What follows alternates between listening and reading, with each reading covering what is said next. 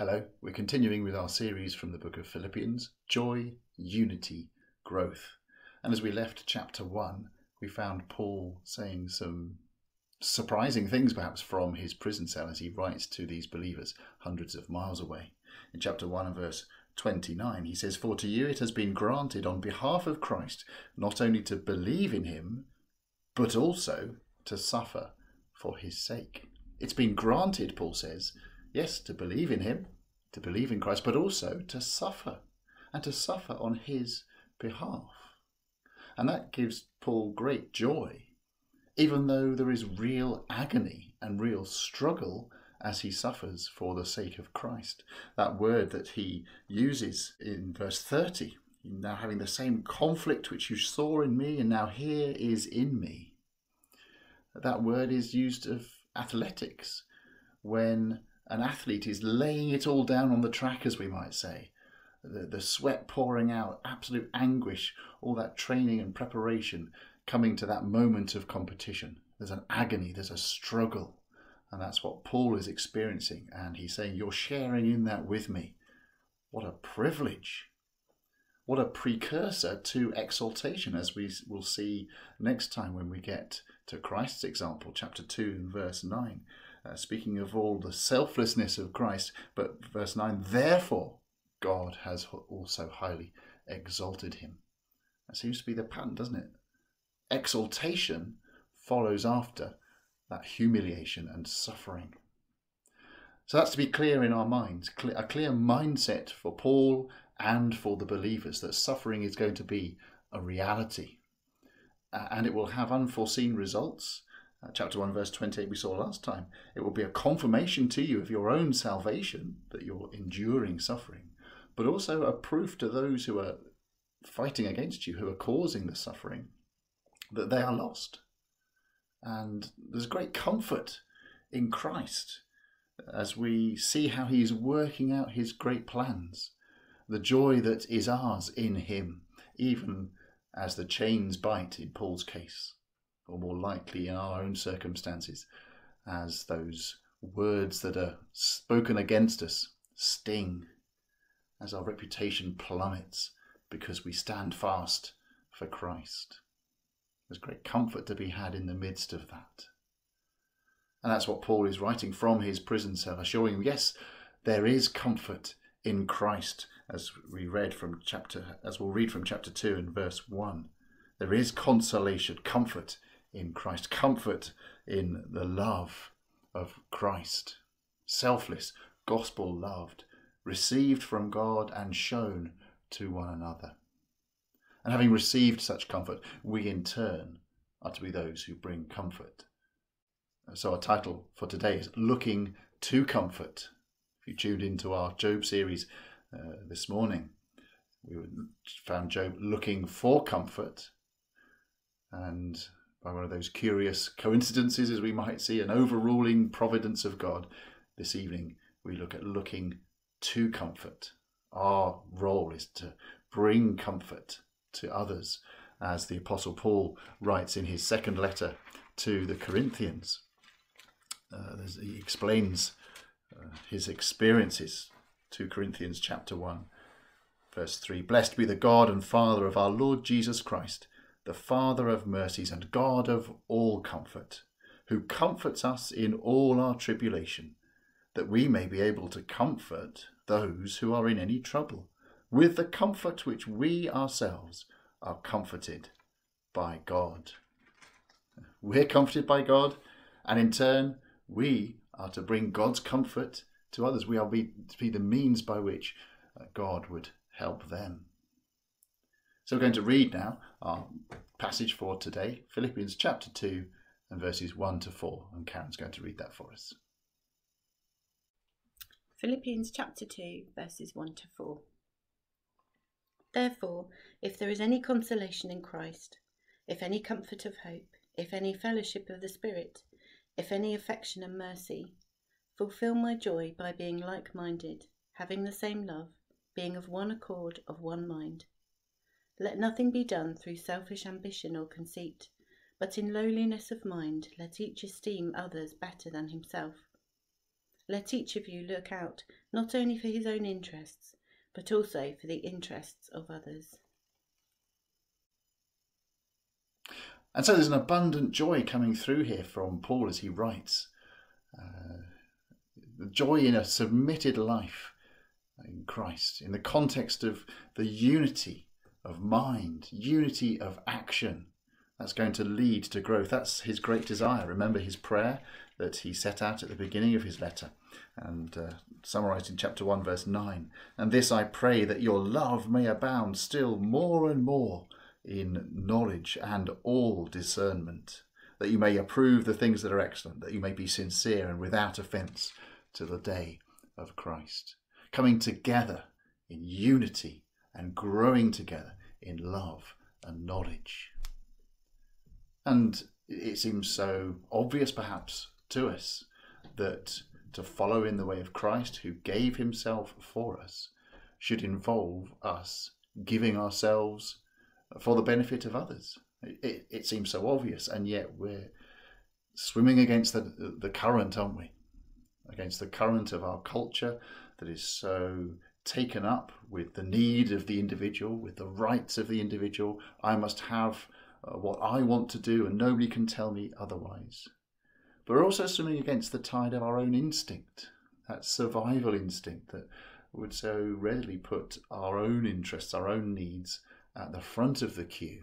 We're fighting against that, aren't we? So Paul brings a mixture of exhortation here in chapter 2, mixed with that prayer background that he's already introduced his letter with, and example.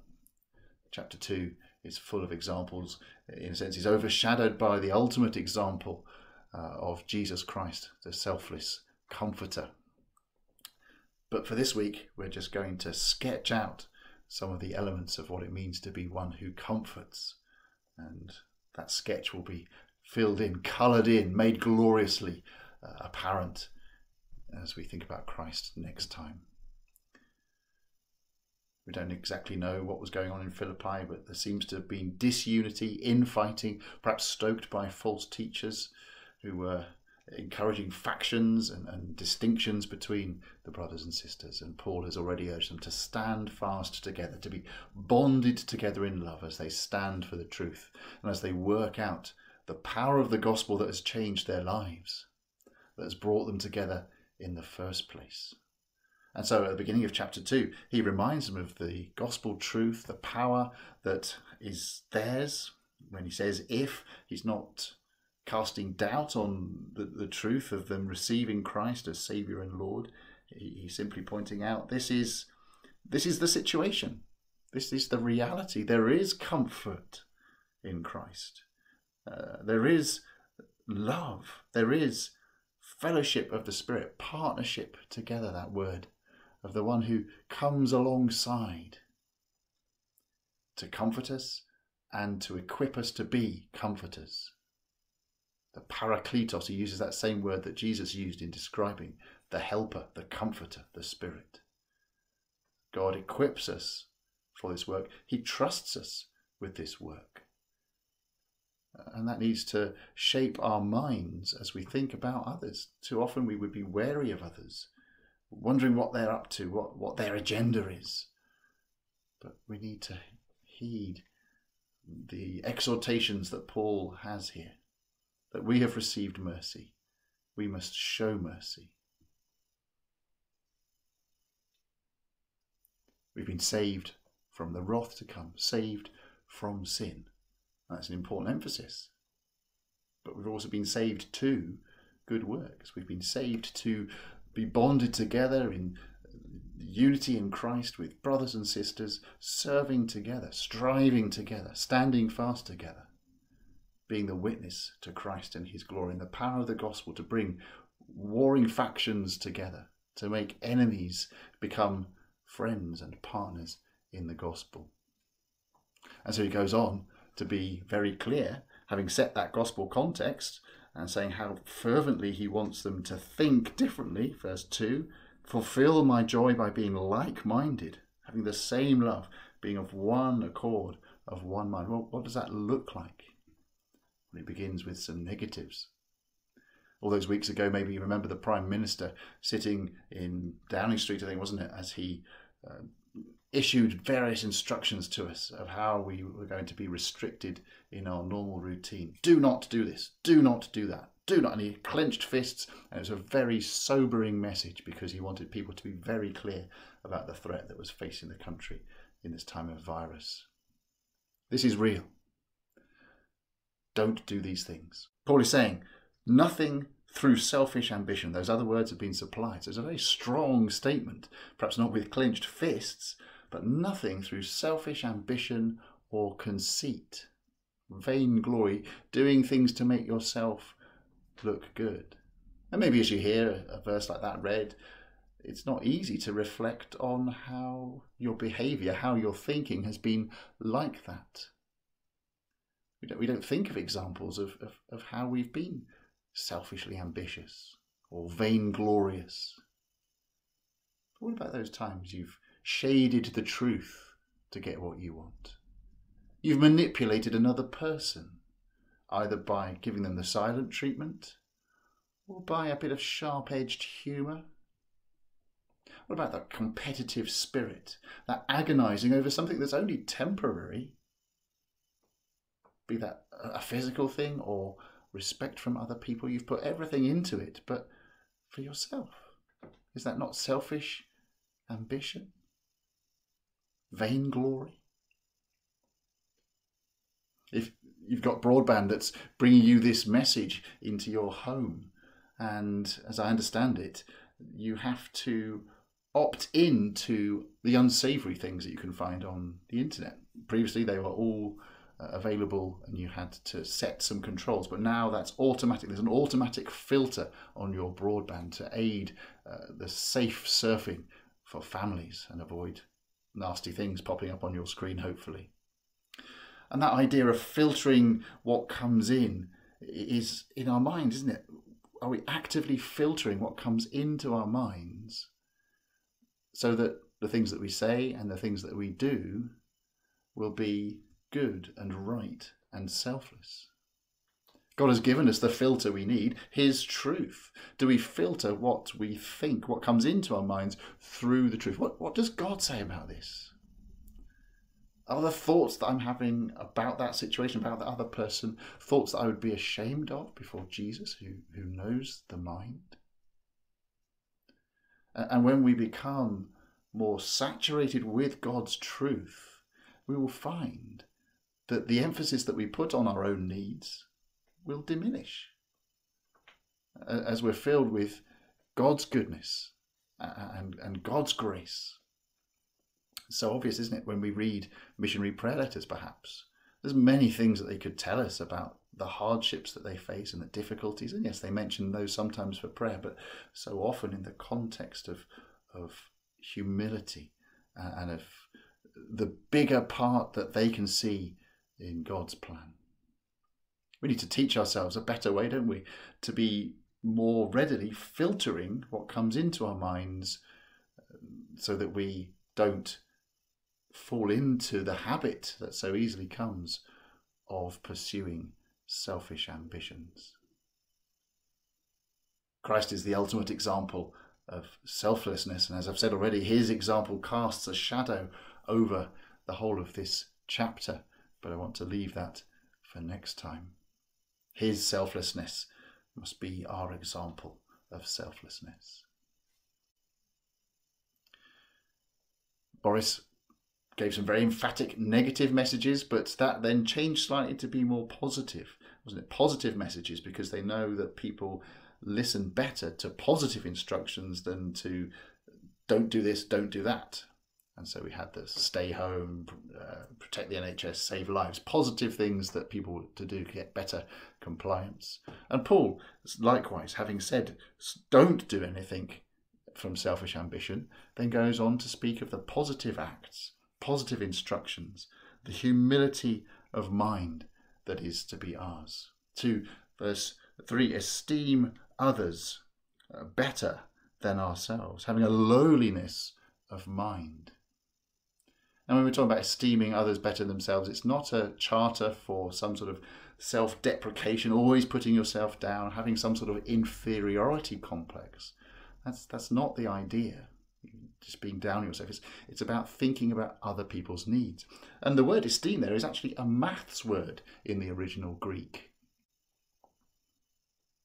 You need to treat other people's needs as a plus. That's needs, not necessarily what they want, but what they need. And view your own agenda, your own interests, your own needs as a negative. So let's do some maths. If you imagine another person's needs, number one, but then you've got your needs that may be different from that. So you have 1 minus 1 equals 0. You end up with nothing. And the amazing thing in maths, of course, is that if you take away a negative, it becomes a positive. Ask any mathematician. 1 minus minus 1 doesn't equal 0. It equals 2. So we need to find a way of making our own needs into a negative. Do you remember, if you've got somebody's needs are 1 and we've got our needs that are also counterbalancing that, we'll end up with nothing. But if we make our needs as a negative and we view of taking them away for the benefit of this other person, they will be benefited. They won't just have their need, they'll be super abundant and have twice their need. So it works in maths. It's one of those things that you think doesn't seem to make sense when you're first learning about taking away negatives and all the rest of it in maths. But it's got something to instruct us here in terms of bringing comfort to others. The way that we can do that is by making our own needs a negative and making sure that those are put out of the way and turning it then the focus onto another person's needs, maximize their interests. And so Paul says we need to look out for the interests of others. There's a vigilance required. And this is in the context of a church situation. True, caring family relationships within the church are to be our primary concern. And that's a real challenge at the moment, isn't it? Particularly with the restrictions that are in place because of COVID.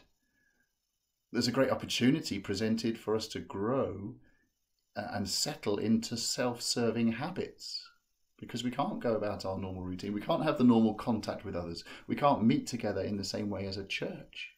And we need to tell ourselves, remind ourselves, do the maths that tells us when we're just going to be habitually serving ourselves, it's going to leave us empty and everybody else empty. We need to seize the words that Paul is writing. See, this is an opportunity to be a comforter, to look to comfort others in the local situation, but also internationally with all the blessings we have of modern means of communication. Are we slow to seek the good of others, to heed what they're saying, to remember other people's interests, slow to put ourselves out in the time and care that others would need? It means we're not calculating, we're not esteeming. It needs to be a deliberate act, doesn't it? A positive, something we can do to make a difference.